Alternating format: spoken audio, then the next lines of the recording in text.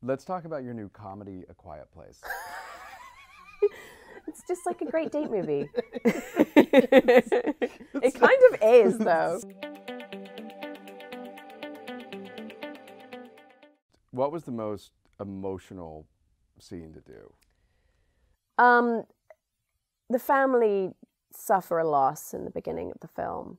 And so there were scenes that I found personally more traumatic, probably because it's just so close to home for me. You know, this character is the most personal character I played, and basically everything she feels about her children, everything she wants to infuse their lives with and protect them from is everything that I feel about mine. And so it was just really upsetting to do certain scenes, and normally there's a really clear divide for me between the role and between myself, and I like playing people who are very dissimilar to myself, but this was close to home, you know.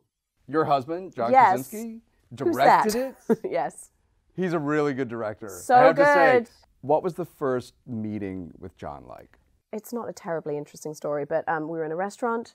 He was also at the restaurant. I was sitting with friends? A mutual friend. Yeah. And we were talking and discussing how much I was enjoying being single. And then she goes, "Oh my God, there's my friend John," you know. And that was it. Did you say, like, The Office is a British series? I had not interested seen in your his version. I had not seen it, so I did a sort of cram watch of several seasons. I kind of knew who he was, but not terribly well, and which he likes to say, you know, that I had no idea who he was. But also, well, then you knew I liked you, so it's real. So it's real. It's not because you're on The Office. Exactly. When did you know he was the one? Very soon into it. Yeah, disarmingly soon. Yeah.